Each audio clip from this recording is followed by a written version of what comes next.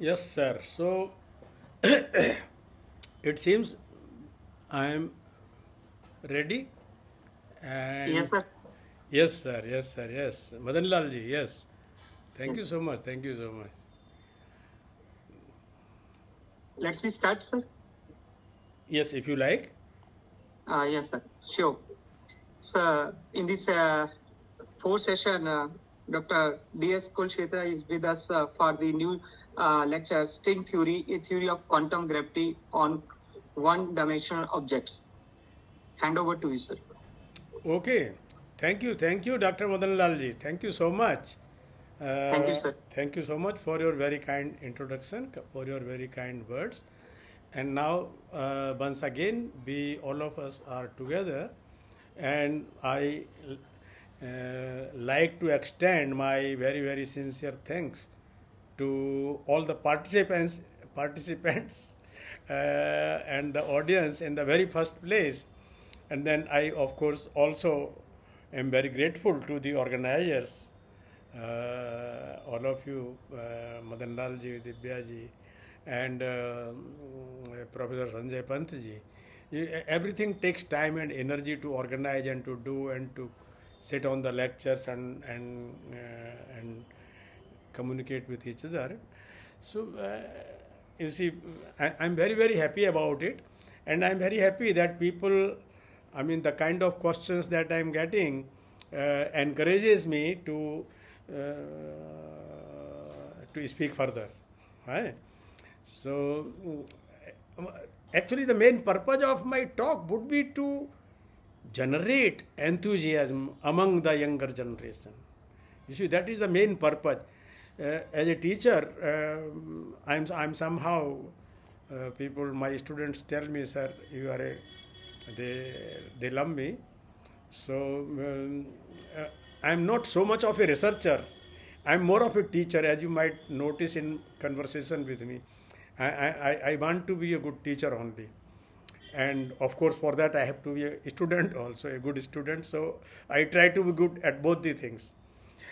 Okay, so in our next talk, this is again looking for a theory of quantum gravity. So here we talk about superstring theory, string theory, and superstring theory. We will go into the details of these. But before that, as a part of continuation of my earlier talk, and the topics are of course the common, and so the motivations and ideas are quite common. They need to be developed further.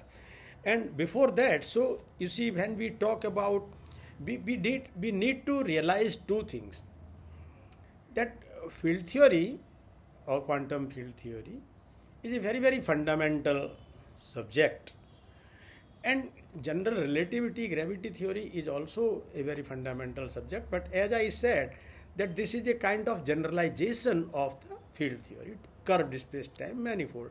So now let me emphasize that, you see, if you generalize quantum mechanics to three space one-time dimensions, okay, then, or you go back from conventional field theory to, so quantum mechanics is a kind of field theory in just zero space and one time dimension. So that is quantum mechanics, okay. So now, and if you write it in general, in curved space time, you get gravity theory, you get yes, gravity theory. And if you introduce supersymmetry into the theory, you get supersymmetric field theory, which is a summarized in supersymmetric standard model. If you introduce further, you have generalized it further, so supergravity theory, and so on. Now we make one more generalization, then that would be string theory or superstring theory. So it's all, these are different manifestations of the same idea, same idea, which is field theory, which goes from one end to the other end.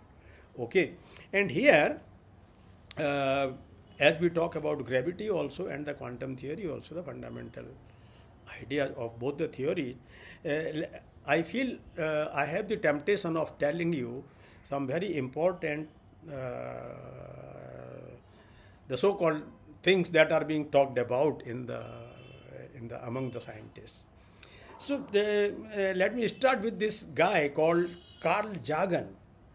He was born around 1934 and he lived for about 62 years, but he very, very celebrated American planetary scientist who wrote many, many papers and many, many books.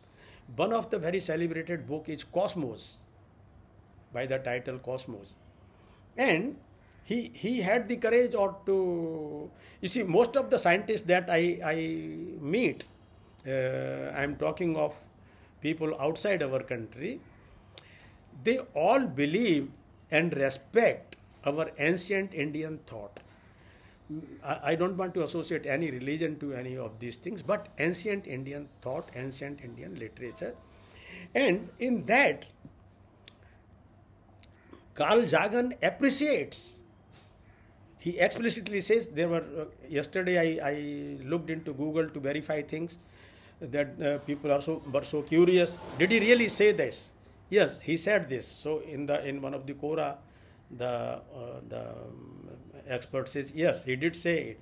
So he said that this ancient Hindu thought or the ancient Indian thought, let me put it more general, is dedicated to the idea that cosmos indeed go through an immense infinite series of deaths and rebirths. This is one thing he said, which is very important. And he also said that in the ancient Indian thought, we talk about the time scales that are somehow consistent with the modern cosmological scientific time scales. For example, as I said, the universe was born 13.7 billion years ago. Now, we have our ordinary day and night. All of us feel it, what it is. And then our ancient Indian thought also talks about the time scales of Brahma, the creator. And so, one day and night of Brahma would then, in the ancient Indian thought, would correspond to something like half of the time when the Big Bang took place. So let us say 7 to 8 billion years or so. One day and night of Brahma, you see, and compare this. So they are cosmological time scales. Ancient Indian thought, the Rishi Munis, the scholars, we are now trying to do these things. We are also in the same category, but they were very celebrated names. So they did also, they were aware of these cosmological modern, the concepts that are consistent till today with the modern scientific cosmological skills. Now, this reminds me of, I like to say a few words. Please take it only as a part of the ancient Indian thought, okay, and not as a part of any religion. So I like to tell a few things from Bhagavad Gita, my favorite book, one of my favorite books. Krishna says, Sarva bhutani kaunteya prakritim yanti mamikam kalpakshaye punastani kalpadau visrajamyaham. Which translates to, he says, Arjun, all these let me explain it in Hindi. कल्पों के प्रारंभ में मैं सब भूत प्राणियों की रचना करता हूँ और कल्पों के अंत में वो पुनः मुझे ही प्राप्त होते हैं. So kalpon is a plural word for kalp. So he refers to multiverse, not only just one universe. This is one important concept. And then he says, So this will have several interpretations. I would also make a interpretation of this as a path integral, which is a transition amplitude from vacuum to vacuum. You see, we have to know scientific things in consistency with the modern scientific thought. So you take the time evolution operator, which evolves a quantum state from time t1 to t2. You take its matrix element between some initial and final time and take square of the absolute modulus value of this. This is a transition amplitude. This in particular has a name called path integral. So these things were developed by the legendary physicists Dirac and Feynman and so on. So this also, the sloka that I mentioned also explains the path integral, which is the vacuum to vacuum. One vacuum, first vacuum refers to the time t going to minus infinity. Look at the standard textbooks on quantum field theory. Time t going to minus infinity is the initial time, and time t going to plus infinity is the final time. Look at Bjorken and Drell, the celebrated 2 volumes on field theory. He talks about it very clearly. Then he says, Prakritim swam vastabhya visrajami punah punah bhutgram memam kratsan vasam prakatir vasat. He says that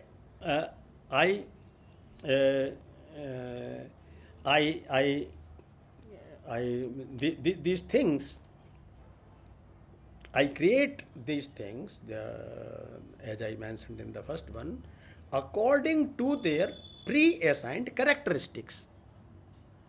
Now, here I would like to remind my younger friends, please do look into quantum mechanics.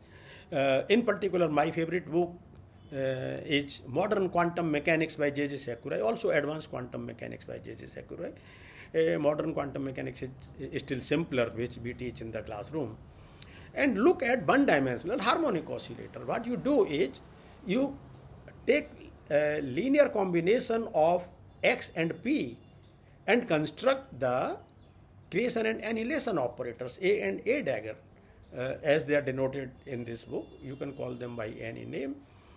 So now, if you apply this, the vacuum state, in the vacuum state, I would tell you a little bit later, is also defined in Bhagavad Gita. I may not read the sloka here, but it defined in chapter 9.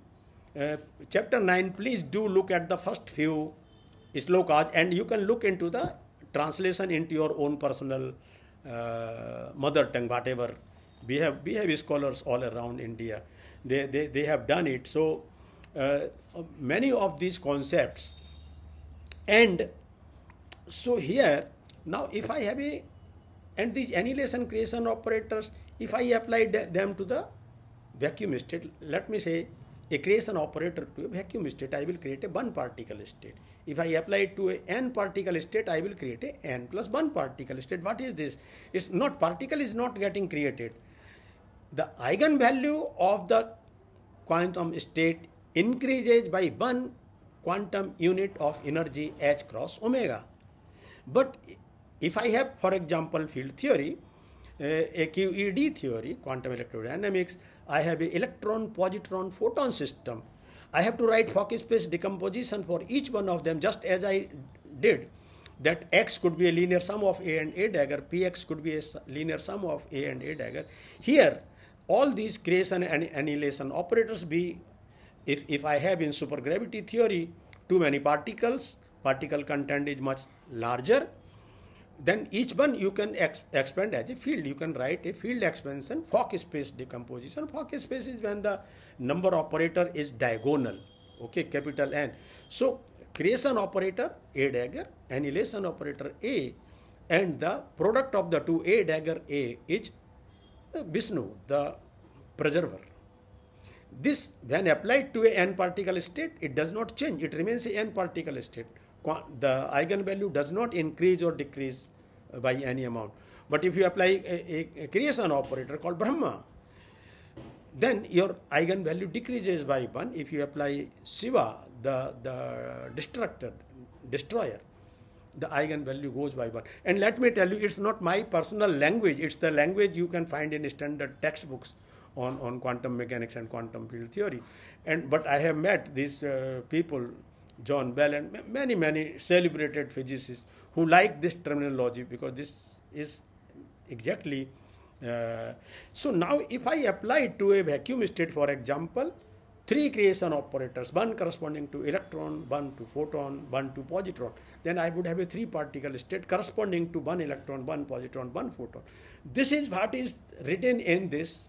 This is what this Bhagavad Gita tells us in this. If we understand physics on the one hand and these thoughts on the other hand, you can find out a perfect analogy.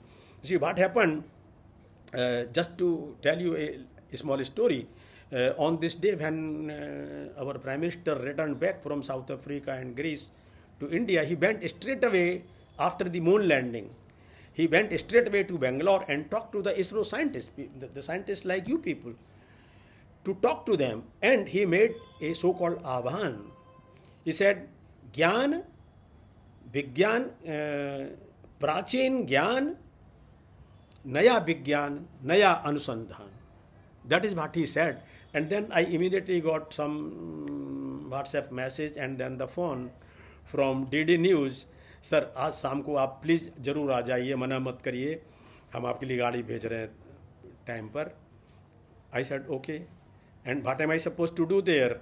नहीं sir, Modi ji ने जो अभी बोला है, you have to comment on that. I said okay, I come and I do this job. Then I said this श्लोकाज and explain them what Modi ji meant. So our ancient thought and ancient literature, we should not simply abandon them. If a Western person tells us this is this, then okay, great. But we should have self-confidence. Our people are full of brains and literature. A lot of these things, they do exist in our literature. We need to realize them. You see, in this is probably also in chapter 9, Sloka 9, he says, Nachamam tani karmani nibandhanti dhananjaya. Krishna says, hey Arjun, none of these, ये जो कर्म है जो मैंने, I just now told you that if you apply 3 different kinds of creation operators to the n particle state, you increase it to n plus 3 particle state, one corresponding to those 3 of them. But he says, Nachamam tani karmani, ये सब मुझे नहीं बांधते हैं, मैं इन सब से invariant रहता हूँ. I remain, I am not. So this is a dagger into A, that is Vishnu. So he says, if you apply a dagger A to any quantum state, nothing will happen to the quantum state. It would stay just as it is. So with these words and telling you please look into some of these things. I would explain to you. I only want to make a reference to what Modi ji said, but this the Bhagavad Gita says somewhere in also chapter 9, 0:1 and 0:2 slokas. He says only birds, Jnanam Vijnana Sahitam. In the next sloka he says Raja Vidya Raja Guhyam. What is this that we are going to talk here? We are talking here. This is the quantum field theory. This is Raj Vidya Raj Guhyam. This is ये ज्ञान विज्ञान सहित सब भाषा, सब विद्याओं का राजा, सब hidden literature का राजा. That is this quantum field theory. You can go to quantum mechanics, you can go to field theory in one space, one time, 2 space, one time, or whatever dimensions you like. You can go all the way up to supergravity. You can now go to supergravity.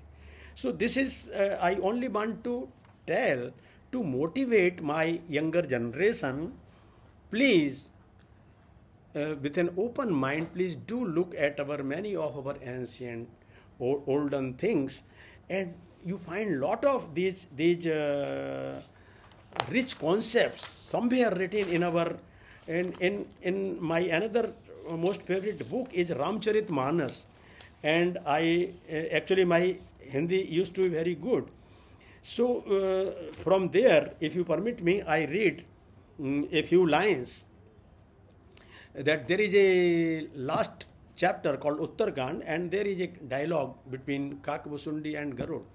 You have to think of the concept. I personally have spent my lifetime only thinking of the concepts, attacking the concepts, trying to understand them without going into their other aspects.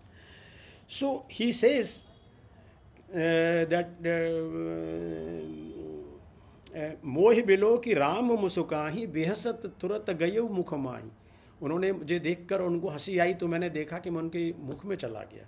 Now what happens, उदर माज सुनु अंडज राया देखे बहु ब्रह्मांड निगाया. उनके पेट के अंदर मैंने बहुत सारे ब्रह्मांड देखे. I am telling only the concepts. अति विचित्रत हैं लोक अनेका रचना अधिक एकते एका.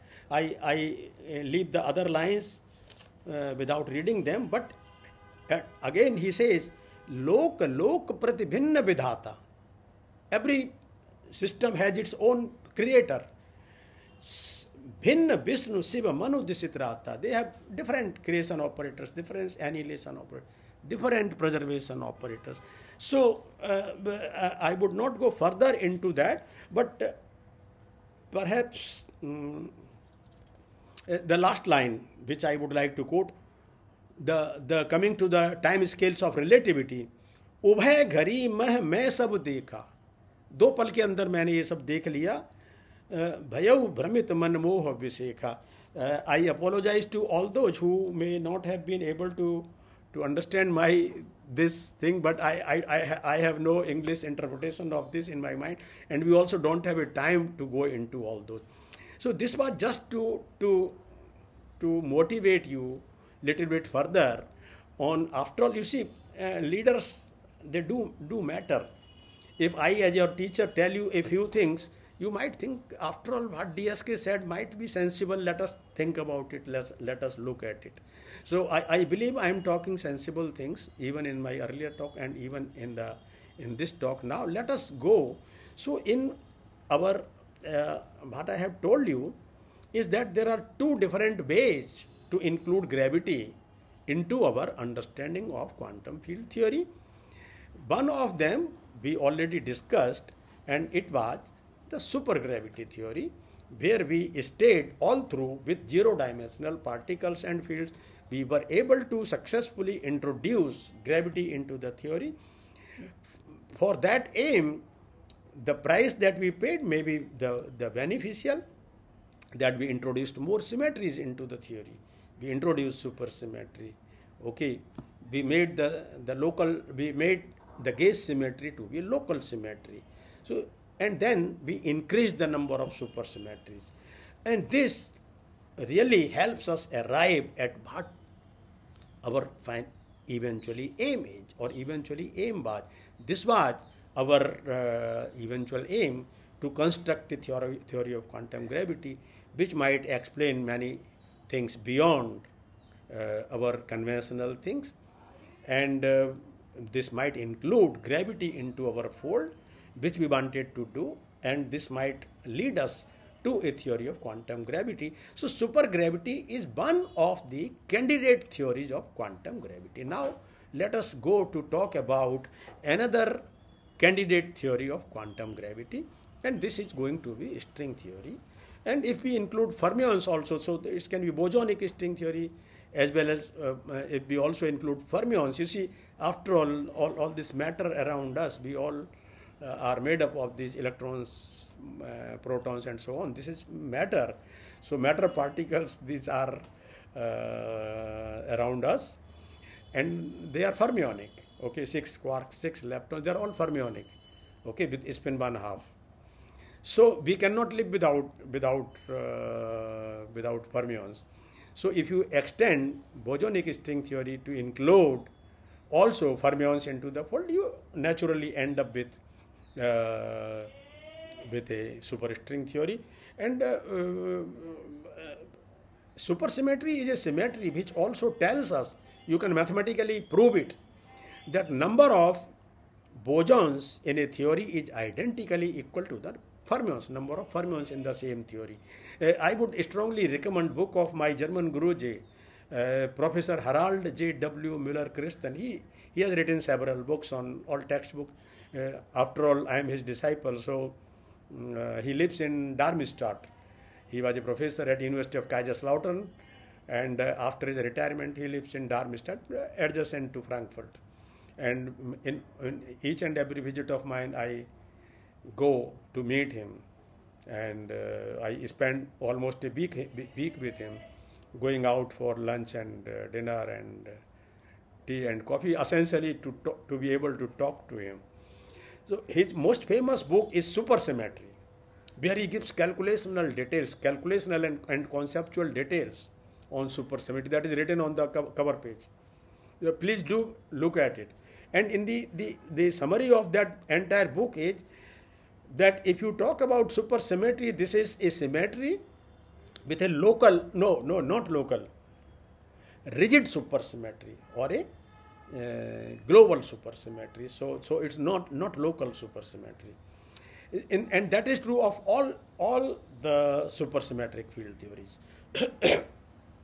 So here I would mention to you a model called as Best-Jumino model, which is the crucial soul of the supersymmetry.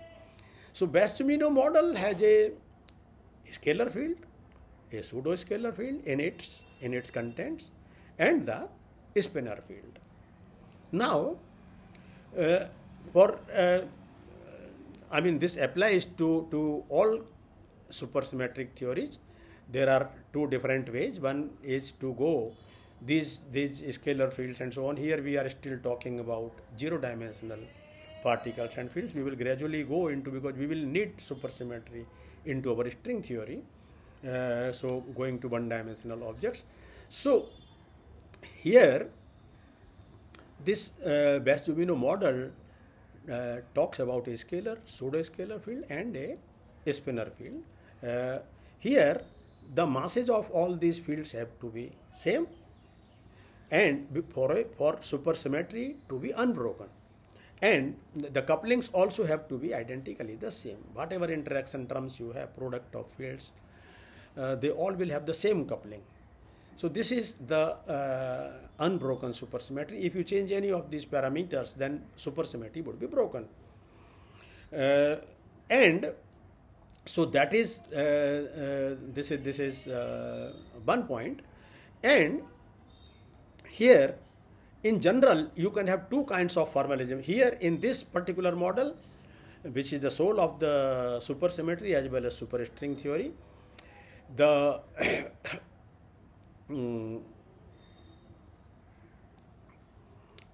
the supersymmetry is a non-manifest supersymmetry, so you don't see it.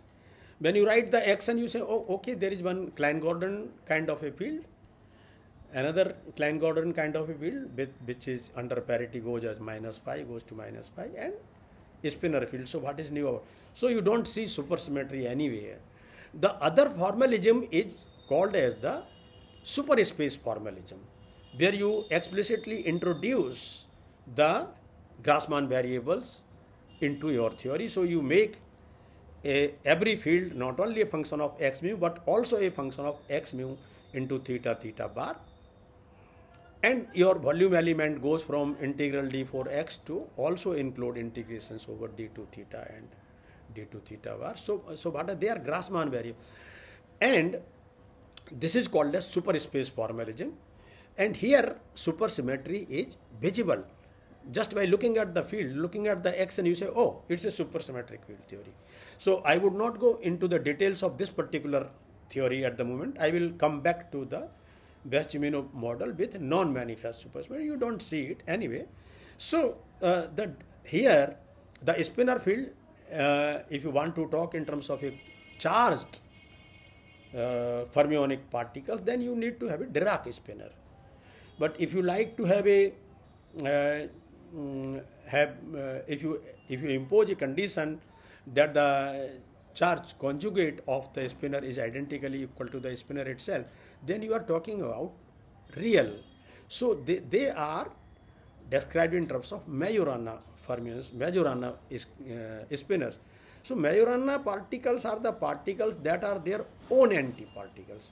So this is one we also don't need to go too much into it, but only to get ideas from here that how do we construct that. But before coming to Best-Jubino model at all, let me first begin my things with the simple string theory, okay, bosonic string theory. So that means I am going a step beyond particle physics. So I said the particles and fields we could handle with zero-dimensional particles and fields. Now, but when we talk about zero-dimensional particles and fields, we have the uncertainty principle which says delta x is h cross by delta p. And this works for the zero-dimensional particles and fields, but I want to include gravity into my theory. So this uncertainty principle would, in the present form, would not be sufficient, would not be enough to take me anywhere. And my divergence problems would remain there, they would not be solved. So what do I want to do? Now, in supergravity theory, I stayed with the uncertainty principle as it was, but I introduced more symmetries, supersymmetry, gauge symmetry, everything to make things finite for us. Okay, so the results have to be finite. You have to be able to make contact with the experimental physics, otherwise it's all useless. Okay, any complicated theory or mathematics, it's useless if you cannot make contact with observational physics. So now let me propose that I generalize my uncertainty principle to delta x equal to h cross by delta p plus a second term which is alpha prime, some constant which is the famous Rajai slope in hadron physics. So some constant alpha prime times delta p by h cross. And alpha prime is dimensionful. You can, so, and it's actually it goes as the, its square root of alpha prime goes as the Planckian length scale, which is the string length, 10 to the power minus 33 centimeters. Now, in the unmodified uncertainty principle, when delta x goes to 0, delta p can go to infinity. And this led to the divergences in our calculations. Now, if I generalize my uncertainty principle, what would happen? Now, when delta x goes to 0, delta p would no longer go to infinity. Some very large value but finite. Okay? So, some finite value. And therefore, these divergences would not be there. But as a result of this, what would happen? My interaction vertices that I mentioned to you in supergravity theory or conventional field theory or supersymmetric field theory. Now, the interaction vertices would no longer be zero-dimensional, but they would be replaced by vertices spread in space-time. So, that is the fundamental difference of this approach of string theory with the conventional particle physics of any kind. And as a result of this, what happens? Now the theory, so-called string theory or superstring theory, it becomes super renormalizable. No divergences at all, because my interaction vertices are no longer zero-dimensional. They are spread in space-time. This is the main point. This is the main crux of the matter for going to string theory. And we have included gravity into it by definition. Why? Because now we have these extended vertices in space-time.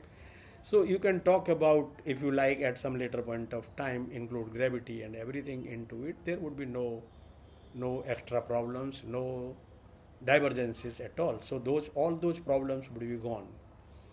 All right. So how do we go about it? As I said, we should always ask ourselves, how do we go about it? How do we understand it? Yes.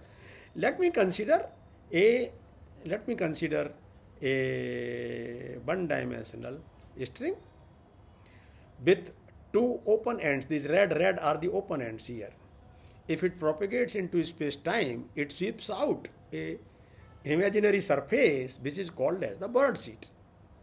However, if I have a loop, I am sorry I don't have it here, but in every morning you get some newspapers wrapped around in a rubber band, so that rubber band is a loop. So if I I think I have it here. Let me show you in 1 minute. So now this is a loop. If this loop propagates in space-time, this will sweep out an imaginary surface which would be tube, which would be a cylindrical surface, a kind of a tube. So these are the two possible configurations that I can think of, the open string and the, so this is called closed string, this is called an open string. Now we have to somehow construct the action of our theory which can take care of these modified ideas, and this would probably serve our purpose. So the well-known actions, you see, as I said, classical theories and classical techniques, they are the mother of all theories. So you can consider the action in terms of so you can write down the action of a relativistic point particle. If a point particle moves around in space-time, it traces out a word line. That is what we call, so particle is particle, relativistic or non-relativistic. And when a string moves out, it sweeps out a bird seat, called as the bird seat, a surface. And you can appropriately write down the action of these theories. So conventionally or usually, one kind of actions, they involve square root. They are of the type called Nambu-Goto, Born-Infeld-Nambu-Goto, Dirac-Born-Infeld-Nambu-Goto, that you can put in many fields into the theory. And another form is called as the Polyakov actions.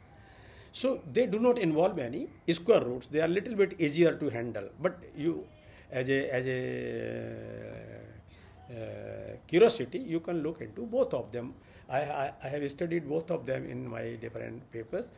If you look into, for example, papers on this by anybody, including myself, you can find out there. So all these Nambu-Goto, Dirac, Born-Infeld-Nambu-Goto, and so on, all these actions, they involve a square root. And Polyakov actions, then gauge fix, and so on. And so now what you do, what is important is that for these actions, our classical tricks tell us, classical mechanics, classical field theories tell us, make use of the variational principle, vary the action delta S equal to 0. So using the variational principle, you can derive the equations of motion. So for equations of motion, you will find here, if you have this one more point is that for the conventional string theory, the bosonic string theory, you have this ambient space-time which is designated by which is spanned by the string field coordinates, which are usually written as capital X mu. So it's a mu-dimensional space, and when a particle or a string moves around in this space-time, it sweeps out the imaginary surface. So this imaginary surface can be parameterized by, let us say, sigma alpha, which is a function of space and time, sigma and alpha. So you call it sigma alpha is a function of sigma and tau. So for relativistic point particle, it's just a function of tau. For one dimensional branes, it's, or a string theory, this is sigma alpha is a function of sigma and tau. For 2D branes, you will have sigma 1, sigma 2 and tau. For D3 branes, sigma 1, sigma 2, sigma 3, bird volume. So when a bird seat travels, so this bird seat coordinates, sigma alpha, they get embedded into the space-time manifold. So x string coordinates are now functions of, in field theory they were functions of x mu. So they are now functions of sigma. Instead of mu, I cannot use mu many times. So capital X mu, the string coordinates are functions of sigma alpha. This would hold true for the bosonic strings. If I have superstrings, I will also have to include Fermi fields into my theory, and they would, let me call it capital psi mu. So they would also be mu dimensional in the space-time manifold. They would also be functions of the string coordinate, the bird seed coordinates. So string fields are functions of bird seed coordinates. So capital X mu and capital psi mu, they are functions of the bird seed coordinates sigma and tau. So this is what your basic framework of a string theory. Now you make use of the variational principle. You derive the equations of motion. What are you going to get? You are going to get the equations of motion. So equations of motion would be of the type, let us say the Klein-Gordon type, Klein-Gordon equation. And if you have also Fermi fields in your action, then you would also have Dirac equations for this. So these will be the equations of motion. Now we know from non-relativistic mechanics that the solution of a wave equation you can always split into the left moving waves and right moving waves. Whenever you need, you can split them into left moving and right moving waves. So in string theory they are called left movers and right movers, just conventional, you can call them anything. So you get you can split x mu and capital X mu and capital psi mu, which are string field coordinates, into the left movers and right movers. Okay, so left movers and right movers, function of, if a simple wave in simple mechanics, f, you write the differential equation for f or the wave equation, so it will be f of Vt minus x and Vt plus x, f of Vt plus x. So moving left and right. Now in string theory, you can do the same thing. You can, after having studied your different actions, obtaining their equations of motion using variational principles, now you can, wherever needed, for example, for closed string, you have to have definitely left movers and right movers going clockwise and anti-clockwise.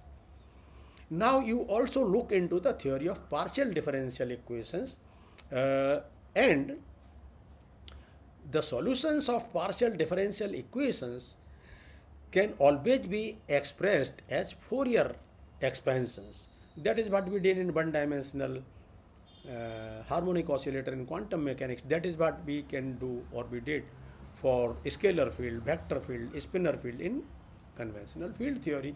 And the same thing we would need to do also in the string theory. So in string theory also we would need to make Fourier expansions. They are called Fock space decompositions even here and even there. Fock space is a space where the diagonal elements are non-zero and non-diagonal elements are zero. So take example, the best thing to learn all these things, master all these things for me has always been done one-dimensional harmonic oscillator. If you look into my video lectures on string theory or on superstring theory on my YouTube channel, as I said, you can locate my YouTube channel by writing my full name. So there are many lectures which I gave at the University of Oldenburg. In my early days when I taught, there were no possibility of video lectures. So it was a loss to the younger generation. So here you can find that, so I always start, whether it's superstring theory, I always start with one-dimensional harmonic oscillator, construct things, states, as I said, n particle states going back to vacuum state and so on, using one-dimensional harmonic oscillator, then apply it and extend it to simple scalar field theory. So here the annihilation and creation operators are still simpler, But if you would talk about vector field like electromagnetic field, then you will have to introduce polarizations. If you want to talk about spinor field, of course, the annihilation creation operators are independent of that, but as coefficients, you would also have the spinors in Dirac spinor field, for example, or vector field. So, but they are very doable things, and I would recommend simple books like Louis Ryder and Mendel, and so they are the simplest books. And of course, my great friend Ashok Das, his lectures notes on quantum field theory, and his lecture notes on field theory from path integral approach to field theory. It's very, very famous. Path integral. He is a professor at Rochester University, and one of the simplest guy, very, very knowledgeable. To talk to him, all Vedas, Upanishads, whatever you like, you can invite him to your place to your institutes, and he is a simple person, very, very simple, very rich in knowledge. You see, he comes from a place called Bhadrak in Orissa. Very, very great soul, very rich in knowledge. So, you see, you talk about the creation and annihilation operators, you talk about the scalar field, vector field, spinor field, you talk about this, and then you also say always that, okay, we make Fock space decomposition, which means by construction we generate our Vishnu, the preserver, a dagger times a, to be a diagonal matrix, okay? Non-diagonal components are 0. That is the beauty about it. So you can also make Fock space, not just on par with field theory, Fock space decompositions for scalar, vector and spinor field. Now you do it for string fields. So the bosonic string fields as well as the fermionic string fields, okay? And you have to obey the laws of, simple laws of physics which go by common sense, like, so the creation and annihilation operators in fermionic case, they would have to obey anti-commutation relations, okay? And so you can read from Mendel, and so you can read from Ashok Das. Things are very beautifully explained, but even in my video lectures, I have explained these things sufficiently well. Any person with a simple master's degree or even undergraduate degree can follow my lectures. So don't throw them away, but just by the name, oh, superstring, it is too difficult, I leave it. No, everything is simple, you have to do it. If you read, it's simple, okay, everything is doable. Otherwise, why would anybody else do if they were undoable? And then if DSK can do it, you can too do it, you too can do it, but even better than me, you see. So that is the idea. So here, and then you construct the mass spectrum of the theory exactly the same way that you do in field theory, that you do in one-dimensional harmonic oscillator in quantum mechanics. You do the same thing with a scalar field, vector field, spinor field in field theory, in a four-dimensional field theory. Now you have to do the same algebra, same techniques used in string field theory. Now, what happens, the results are very encouraging, very beautiful. You see, I am working within the framework of concluding my talk in 1 hour or so. So, you see here, the different particles are different vibrational modes of a string. That is what you have to, these creation and annihilation operators that you now talk in string theory, they talk exactly about this. They give you a handle on all these things. So now, you consider the different vibrational modes of a string. So they are just like different musical notes. Sa, re, ga, ma, pa, dha, ni, sa. And the string is like a stretched string, okay, like that of a guitar string or a violin string, okay. Things are not doable because mathematics, I am telling you, in a very simple manner. The concepts are rich, but they can be understood through simple mathematics. Those who want to learn a little bit further are encouraged to go to my video lectures one by one slowly, and you will find, oh, whatever I was talking here, it is same thing there. And then because I have more time, in Germany there is a culture of 2 hours teaching per class, 2 hours teaching. So 90 minutes, concrete teaching for 90 minutes. So my each lecture goes over 90 plus minutes. I usually take few more minutes. So it goes from 90 to 100 minutes. Okay. So, and then too many lectures. So you can do things a little bit slowly. Here I am giving you a summary and overview of what you can do, what is string theory, what you can do. And this is the, I personally, being a teacher, I'm more of a teacher. So I tell you practical steps. I'm a simple, small guy. Where people talk many big, great things, but I tell you the tricks, techniques of learning it, how to learn it, how to do it, how to go about it. This is what you will find in all my talks. I tell how to do it. Classroom teaching I love to do and love to teach. So you can construct the mass spectrum of these theories: bosonic string theory, fermionic string theory, or the superstring theory, where you have bosons as well as fermions.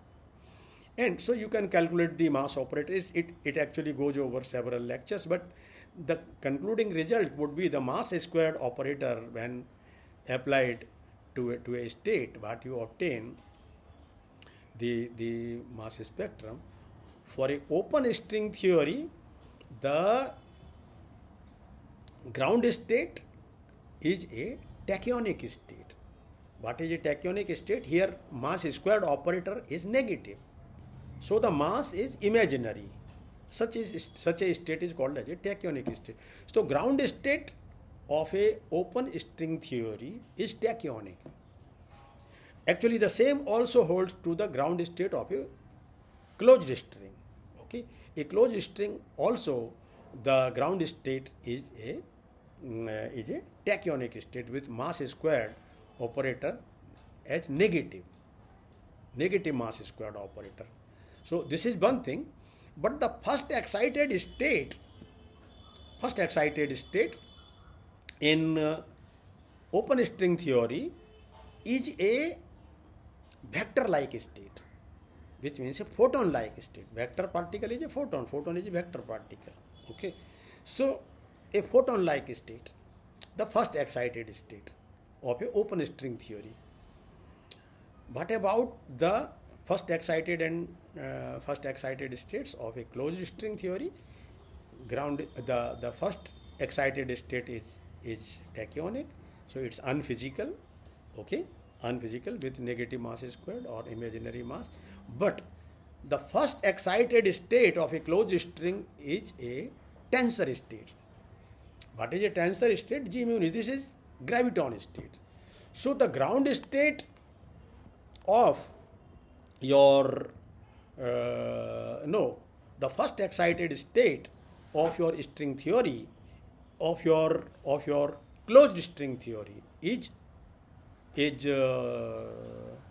contains, the first excited state contains a graviton with a spin +2, and it also contains an antisymmetric two-form gauge field called B alpha beta, or by whatever name you like to call it, but antisymmetric two-form gauge field, and you have a scalar dilaton field.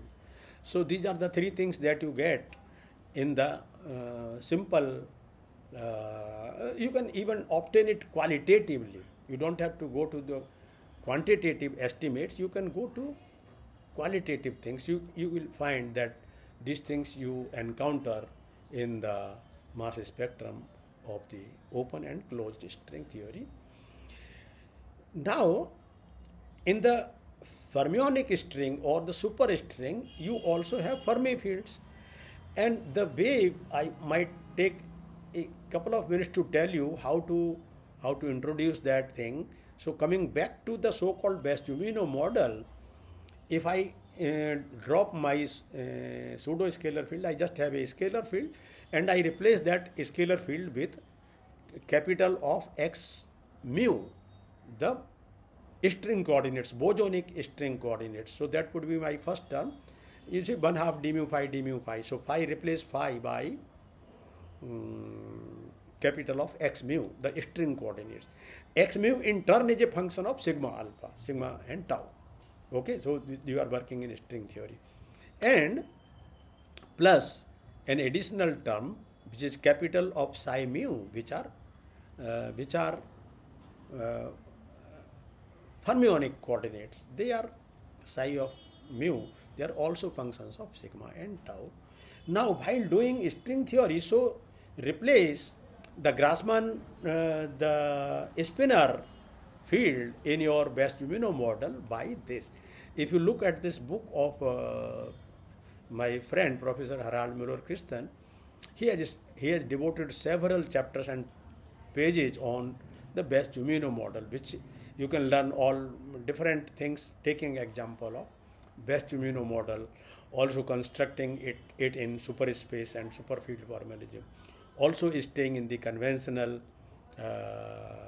approach where the supersymmetry is non-manifest.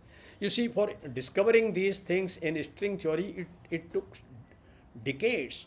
And those people, one of them is a great friend of mine in École Polytechnique. School superior in, I'm forgetting, Gervais, Monsieur Gervais. He has been to India. I took him to show him Bitur, the Ganges from IIT Kanpur, long ago, with some very, very well-known other scientists. Veneziano and other people were there. So I was too young at that time. They told me, Kulshreshtha, why don't you take these guys to show Bitur in Kanpur? So he invited me to his École Normale Supérieure. Yes, École Normale Supérieure. I was there once when you go from Champs-Élysées to Jardin du Luxembourg, you can walk.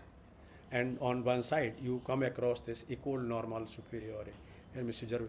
Gervais and Sakita, they found these supersymmetric transformations of this string theory. They are famous for that. And Gelfand, or what, I have forgotten another name, very famous name, who independently discovered these transformations. But you also later on I learned that they were also discovered, they were perhaps known much earlier in the context of Best-Jumino model. So these are, and here in the context of Best-Jumino model, the same thing also for string theory, superstring theory. The transformation parameter is a constant Grassmann variable. It's not a field, because it's not local symmetry. It's rigid supersymmetry or global supersymmetry. So here, now after you include supersymmetry into the theory and the fermions, automatically you come across supersymmetry. You cannot do it without that. So now you again find the mass spectrum of the theory. Then in superstring theory, there are two ways of taking the boundary, implementing the boundary conditions. One of them is called as the Raymond sector and one of them is called as the Nebuchadnezzar sector.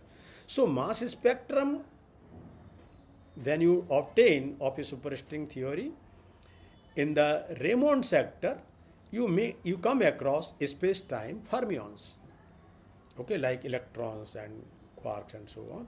But when you do Nebuchadnezzar sector, you end up with the mass spectrum in the bosonic space-time. So Raymond sector gives you mass spectrum in the fermion sector, space-time fermions, you end up with space-time fermions, and in Nebuchadnezzar sector you end up with space-time bosons. So the mass spectrum is very rich, and in fact, if you look into more of these papers, there are many experts, even in India, Ashok Sen is the well-known name for, he is known by the name of string theory or superstring theory. Nobody can beat him till date. And Sunil Mukhi, also a great friend of mine, at Tata Institute. Now he has, I think, shifted to Pune. He's a great speaker. He's a great teacher. Now Ashok Sen has also developed into a great teacher. Originally he was Sunil Mukhi was always leading the teaching part. A very, very vocal, versatile man. So I would recommend you to look at some of the work of these guys, Ashok Sen and Sunil Mukhi. There used to be one friend of mine. He is there in Bhubaneswar, Gyan Maharana. Very knowledgeable and very good teacher. And I personally learned many things from Gyan Maharana from Bhubaneswar. And now, well, of course, there are many, many more theorists who would tell you much more than what I know. They do hardcore physics. I no longer do that much hard work. So I'm only doing soft work, if you like to call it soft work. I cannot do that much hard work now anymore. So I do soft work like talking to you people or talking to my students. So here you can obtain all these mass spectrum of the string theory, different vibrational states. They correspond to distinct particles. Okay, and you can characterize them by different quantum numbers like spin, mass, and so on. And I think lot of progress has been done. I can't even summarize it into this lecture, but you please have a look into the achievements of many of our own Indian people in this field. You don't have to worry too much. We have many leading theorists, string theorists in our country, many leading field theorists in our country.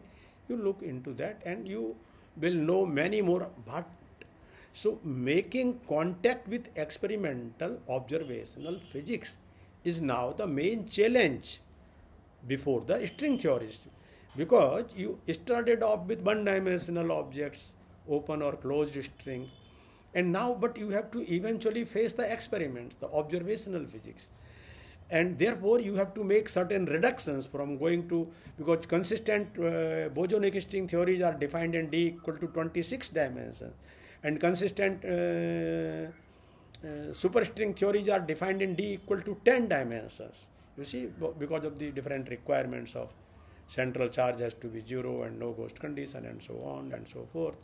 So these are you have to work within those limits, and then you can obtain meaningful mass spectrum by the present times. We have already made lot of progress.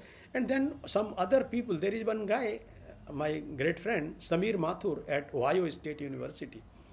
His expertise is in gravity and string theory and black hole physics, and he is the one who is credited with solving the black hole information paradox. The information, the black holes, they also die away eventually. They are not eternal.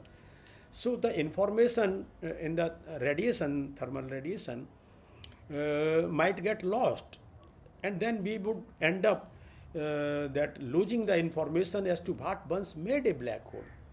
So you look into the work of Samir Mathur of obtaining, resolving this paradox within the framework of string theory, and he comes to India very often. His parents, I think now may not be there. I have met his father a couple of times, but he comes and lives in New Delhi. His sister lives here.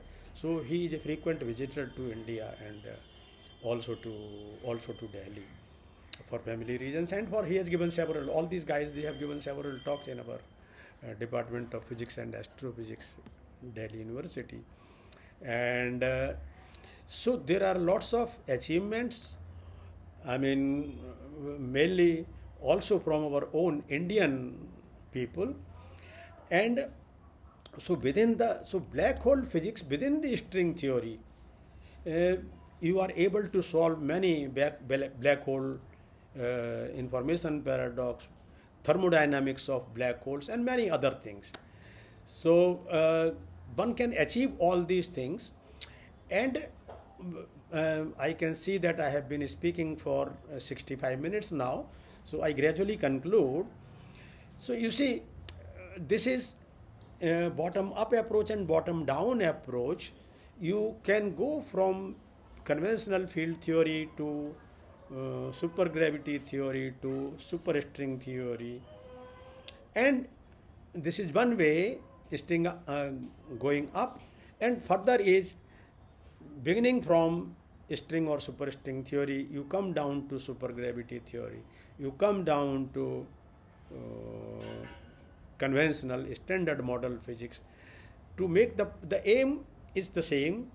You try to make contact with the observational physics, with the experimental physics, how best you can do, in what method, what approach, which ladders you are supposed to take, you have to carefully decide, but have an overview on both the sides, going from this way to this way and going from this way to this way. So remember that string theory holds true at the Planckian scales, where mass is 10 to the power 19 GeV. The length scale is 10 to the power minus 33 centimeter. The time scale is 10 to the power minus 43 to minus 44 seconds, and so on. And conventional standard model holds true at the conventional energy that one of you just mentioned, the experiment at CERN. So, I mean, they are accessible energies at the moment for us, what we can practically do. So, these are the things. So, either you have to extend in your superstring, in your supergravity theory, you have to somehow extend the zero-dimensional vertices to vertices spread in space-time, like in string theory, or in string theory you have to make the reductions from high energy to low energy side. Okay, so the idea is to meet the experiment somehow and make sense out of whatever we are trying to do.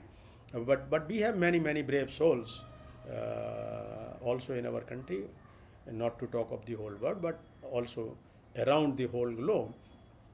So lot of new physics has come out. In black hole thermodynamics, lot of things have been explained by string theory. Similarly, I mean, many things have been resolved. I would not be even able to count them. So, but for me as a teacher, I find it a beautiful approach. What is the harm? I can develop field theory of zero-dimensional particles and fields. I can develop field theory of one-dimensional objects. I can go from here to there or from there to here. And the mathematics is doable and very simple.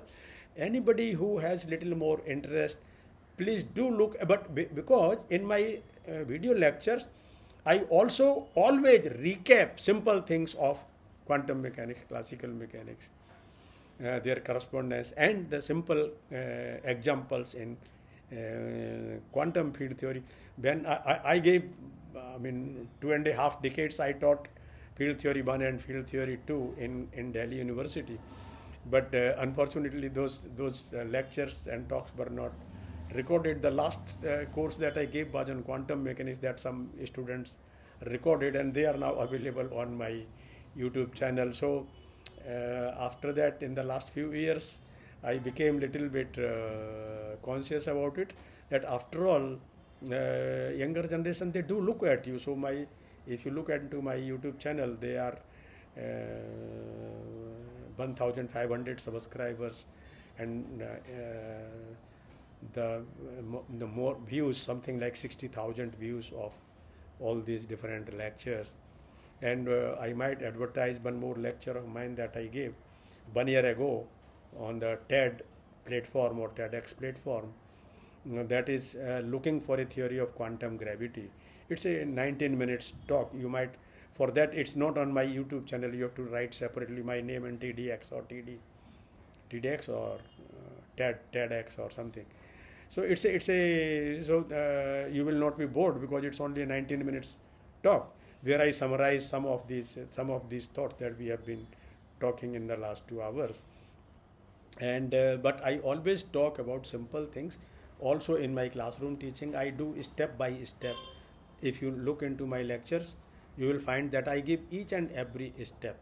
I prefer uh, chalk and talk method.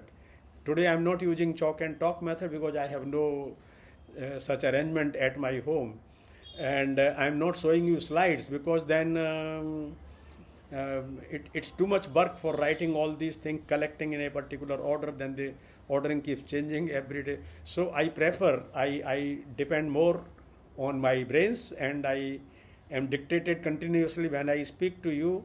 In my conversation, I am always dictated with my. Actually, I minimized looking at slides and so on long ago, because earlier, but I was showing a few slides, but I found that it was much easier to rely on the brains rather than the other platforms. So I offer my apologies to you for being. For not being able to tell you many things and show you some equations, or there are no diagrams. Well, if I get a time at some point of time with some of you or all of you, then I would have shown you in my supergravity understanding, I could show you several Feynman diagrams, like if you can consider the bending of sunlight, okay, under gravity. So sunlight means, so if you look into my, and I always relate things with classroom teaching. Look at the book by Mendel and so it's like a Bible. It's not so easy, but you learn it, and then you find, oh, it's very simple.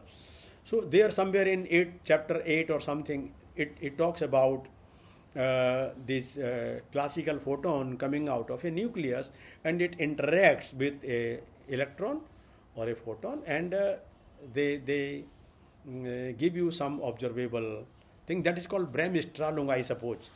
So in gravity theory, supergravity theory, sunlight is coming. So what is sunlight? Sunlight is, my photon is coming from the sun, okay, which means from some nucleus, okay, for me. So it's a classical photon, and it can interact with a gluon. Gluon couples with everything. So it can interact with gluon, then the gluon is propagating, it absorbs a classical photon coming from the sun, and then this gluon can split into a pair of two photons, or it can split into a pair of electron-positron, which can combine maybe at two different places. So at one end you get a one loop, quantum corrections to this process. See, so the quantum corrections to various processes, they are measurable. They are, they are calculable, but their net amount is very tiny. So the point is, they are doable, they are correct, but how to go to these experiments which can detect these small transition amplitudes, these small transition, because if the graviton is involved or gravity is involved, the transitions amplitude cannot be comparable to that of strong interaction processes and so on. But my message is, most of the things are doable, are calculable. The contribution net result of the transition amplitudes is too tiny, and making contact with experiment becomes too difficult. So here you can do these calculations also, including gravity now and so on. Well, in my video lectures, perhaps there is one talk which I gave 1 year or 2 years, in the last 1 or 2 years, where my friend Sten Brodsky was also. There is a series of seminars, London Oldenburg seminar series. I gave one talk on supergravity in that, and because some people, when asked about making contacts with supersymmetry, Sten himself was available to explain how to make contact with supersymmetry in the hadron physics, which is of course experimental physics, doable in the lab. Okay, and I remember when at the time of my talk, it was very early in the morning, at 6 o'clock in Palo Alto, where he lives in California. But for a friend like Daya Shankar, he calls me Daya. He got up, he was, after his shower and so on, he was sitting fresh at 6 o'clock of Palo Alto to listen my talk on supergravity. So I think let me express my heartfelt thanks to all of you for tolerating me for these more than 2 hours now in my two talks. And I apologize for many of my shortcomings I may have made, because I'm not looking at any slides, or except that I looked at my Sanskrit shlokas because I didn't want to convey you wrong things. So for making sure that I spoke correctly. So, but please do look into. Don't ignore them. Don't look at. My father told me while I was a small child, don't look at Ramayana and Gita as religious books. So I have a small book on this. It's lying on my desk all the time in books. I don't care whether I have taken bath or whatever. No, this is not a thing of puja, hath jodna. No, it's a thing you need to read to understand. The same applies for me also to Ramcharitmanas. I tried many times learning from Valmiki, Maharishi Valmiki, and it's very heavy books, 2 volumes, but it's Sanskrit and Hindi translation, because my Sanskrit is very poor, but I make efforts, and I would encourage all of you to do that. You see, Sanskrit is a very rich language, and as the people say, Deva Bhasa, ये देव भाषा है, देवताओं की भाषा है, माने ancient language है. देखो, so we should not abandon it. If a Western person tells us this is correct, then we say, oh yeah, we were fools, we didn't know this. No, you look into your thing. Aryabhatta, Brahmagupta, they were great people we had. All these, they have discovered many things, they have written many things. We need to learn. So with that, I express my thanks to all of you once again. And I leave the platform to the organizers. If you still like, you have energy to ask. I'm full of energy, as you can see on my face when I talk. On behalf of all the participants, I really thank you for such a profound, such an interesting and motivating lecture. So like I told you, I'm a social scientist. But great. For the past half an hour, I've been reading up on my phone about superstring theory and my goodness. I was so fascinated. I have studied physics only till class 12, but I've been reading about supersymmetry for the past half an hour. So that is how motivating you are, sir. Divyaji, I'm thoroughly impressed and thoroughly inspired by these statements that you were looking at. And I'm just resolving that I'm going to hear your TEDx talk today evening so that I can learn something about what you were saying. So we really are very grateful to you. I think that's a good compliment to me, that if people, social scientists also get some motivation. I can imagine 80 people, they are very simple people. Usually, Divyaji, in our physics stream and in general in science stream, people are very simple and humble people.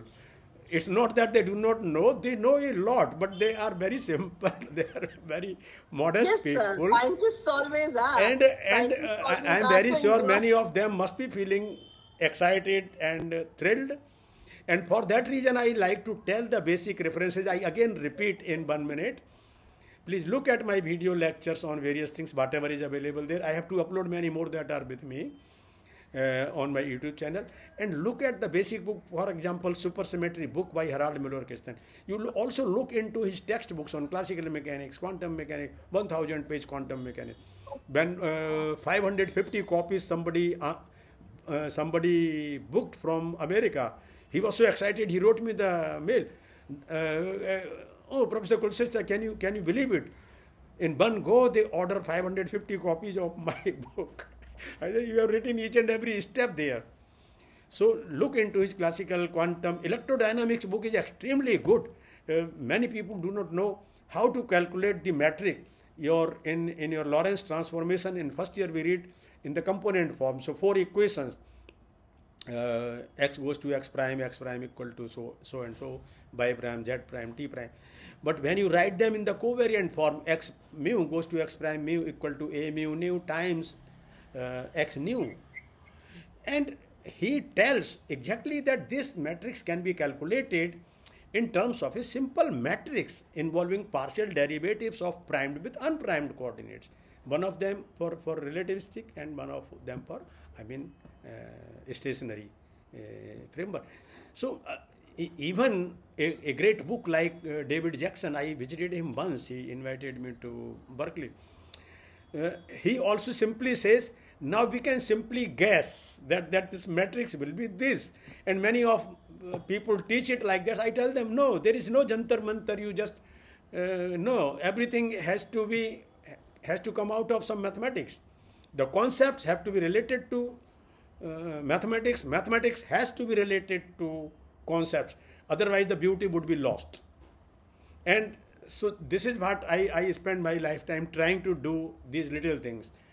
Marrying concepts with mathematics and mathematics with concept. This is one of my... Thank you so much, sir. Thank you. We are really motivated, and I'm impressed. They are all motivated, I hope, to follow in your footsteps and dedicate themselves to this kind of science and to teaching science well. So thank you, Professor Kulshreshtha, and we are indeed blessed that you were here with us today. I'm thoroughly grateful to you. I'm thoroughly excited and impressed and inspired with the interest that I have already seen. And I suppose we still meet on Friday. Yes, sir. Afternoon. Yes, sir. We meet again, sir. We're going to meet again, sir, and we look forward to it. So we wish you a very good evening. Take care, sir. All our good wishes and regards, sir. Namaskar, sir, and bye-bye. Bye-bye, my sir. lots of love to all of you. My lots of thanks and love to all of you. Thank you so very much. Thank you, sir. Thank you, sir. Thank you very much. Thank you. So with this, we conclude today's proceedings. We are ending today's session. Now you will please be ending for the day. We'll meet again tomorrow morning at 10:05, 5 minutes past 10. Please be punctual. Again, I'm reminding you about being punctual. That is all. Please, we'll meet again. Divyaji, I would be very grateful to you if you could send me a list of the email addresses or contact addresses of these participants, whatever is available with you. Because I also have a curiosity to know the persons with whom I have been talking. So yes, sir. I will do that, sir. Okay, thank you. My Gmail is very simple: dayasankar.kulshreshtha@gmail.com. All small letters. Dayasankar.kulshreshtha. I will be sending it, sir. I will be sending it, sir. Thank you so much. Bye-bye, sir. Thank you, sir. So participants, bye-bye. Take care. We'll meet again tomorrow morning, 10:05. All right? And we will share tomorrow's schedule on your WhatsApp group. And the day officer tomorrow, I think we have, let me just check. Tomorrow we have Manjulata Yadav as the day officer. Yes. And tomorrow Amit Uke will be writing tomorrow's report. आज की report Amandeep Singh ji ने लिखनी थी. Amandeep, you have to write today's report and please submit it all in the WhatsApp group. तो अमनदीप जी, आपने आज की report लिखनी है. कल सवेरे तक आप इसको सबमिट करेंगे. Tomorrow, Manjulata, you are the day officer and Amit Uke is the rapporteur tomorrow. So with this, bye-bye. Divyaji, if you do not mind, please include my phone number in your WhatsApp group. I'll do that, sir. Definitely, sir. Okay. Thank you. Yes, I will do that, sir. We'll make you just part for of the my group. Curiosity purposes. Thank you. Yes, sir. Thank you, sir. Namaskar, sir. Namaskar. So, bye-bye. Bye-bye. So, Thank you.